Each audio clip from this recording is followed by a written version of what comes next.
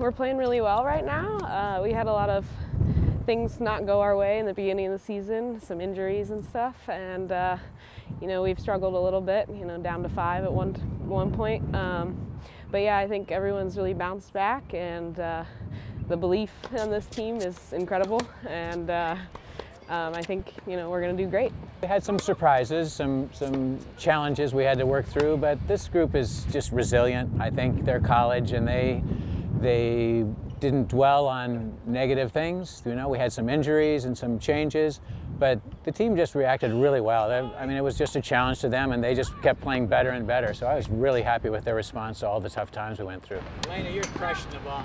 We were down on our numbers a little bit because of the players we lost to injury and other things. But fortunately, we had 2 walk-ons who were able to join us, and that picked up the energy right there. So we went from 5 to 7, and the 2 of them, Emily and Hannah Grace, were just super positive people. They didn't worry about, you know, trying to walk on a D1 team. It's tough. They're playing against some really good players. They didn't balk. They worked hard. They tried hard. They competed the best they could, and they were just tremendous team members. Really lifted us.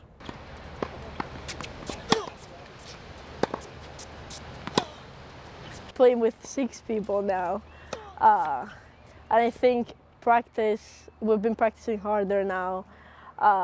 Also, we have a good team feeling, so that helps a lot during the matches, and I think we're doing great now. I started not really good, but then as the season went over, I started playing a little bit better every match and getting that rhythm. The last matches have been incredible, so I think that's good. This team, you know, A-10s for them, it's showtime. The rest of the season, they're going to fight and work hard. But when it comes to A-10s, they've always brought their best game. So I'm really not too worried about them bringing their energy. And if they bring their best game, then everybody's going to have to contend with us, and we're going to be a handful for anyone at A-10s.